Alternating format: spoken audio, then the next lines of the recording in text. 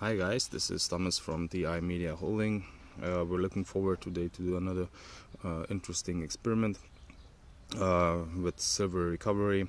I got my hands on some really interesting and cool material. What you see here is what's rest of silver plated wire used in a machine building industry. In composition, every wire has even tinier, thinner wire. These are all silver plated with a copper base material. Actually, I think these wires are electroplated, so that means that the silver layer is really thin. I got this from a friend of mine. He thinks it has 25 or 30% silver of its weight. I don't really know. We're gonna test that and come to a conclusion. You have approximately 100 grams. That's in North American measurements. That is 3.5 ounces. That means that 400 grams we need to have 25 or 30 grams of silver. We're gonna use really simple silver recovery method. It's called the chloride method. We're gonna soak these little wires in nitric acid and then precipitate it with salty water. And after that we're going to recover the silver chloride and calculate the actually silver composition of these rest wires. So we are moving on to our test site. So long for now. So guys, we're back at our test site with our silver plated wires coming from the machine building industry. As I told you before, I think the wires are electroplated, what means that the silver layer is really thin. We're gonna see, we're gonna first soak the silver wire in the nitric acid. We have here 65% nitric acid and on the right side really saturated salty water to recover the first to precipitate the silver chloride and then recover it.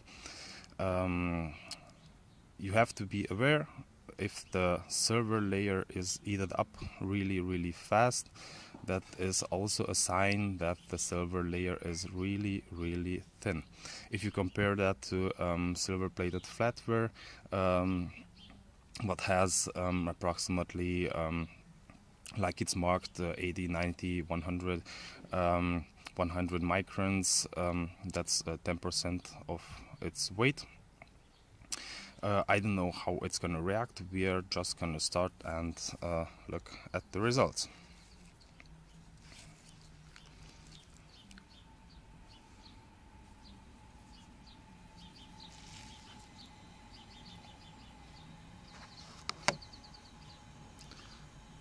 It's already reacting. I'm gonna put a little bit more in it.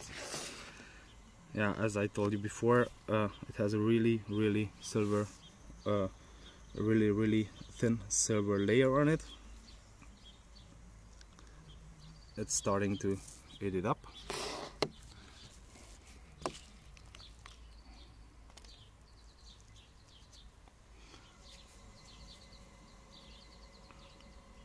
So many of my viewers complain that I don't wear any gloves, so there you go.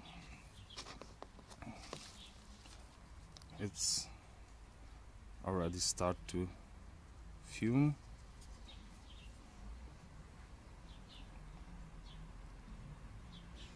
We're gonna leave it a couple of minutes to react and then we're gonna come back.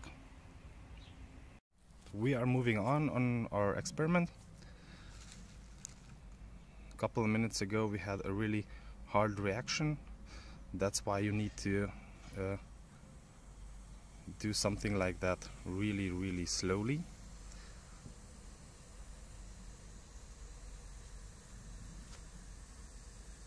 So we are back at our test site. We already dissolved a part of the silver wires. I think about 25-30% of it, 30 grams, 30, 40 maybe, or 40 grams in it, and our 200 milliliters of nitric acid. It's getting saturated. I'm just gonna throw another 1 or 2 pieces in it so that you can see how slow it reacts. How long does it take that the whole silver wire is eaten up? And when it's done, we're gonna start with the precipitating process to have a first preliminary result. And I'm gonna test. I'm gonna dissolve the whole material today afternoon. We're just gonna start to precipitate with our saturated salty water. As you can see, the silver is precipitating.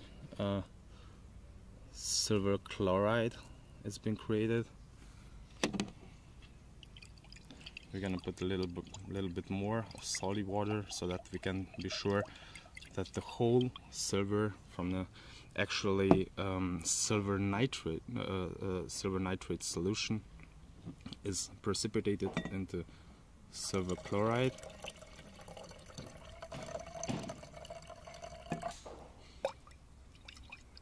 You can maybe put almost all of our saturated salty water in it.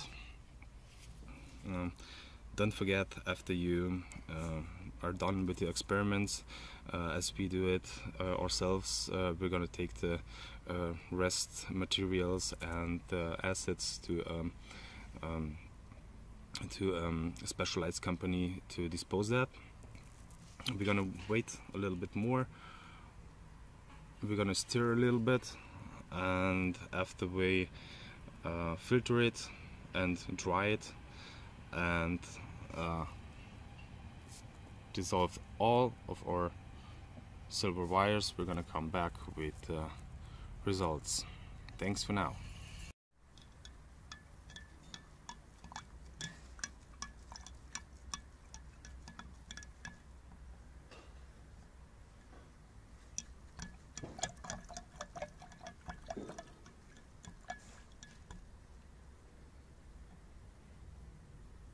So guys, we are back from our test site, and we have here our result, or completely dried out silver chloride.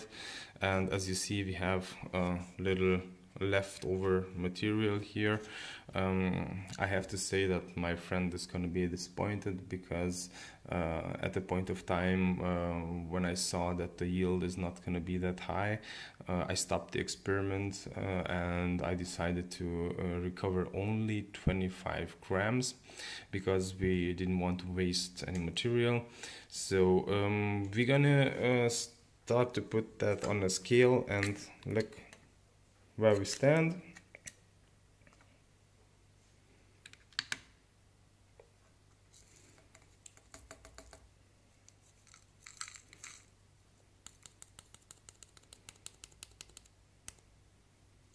So as you see, we have almost 0.7 grams silver chloride.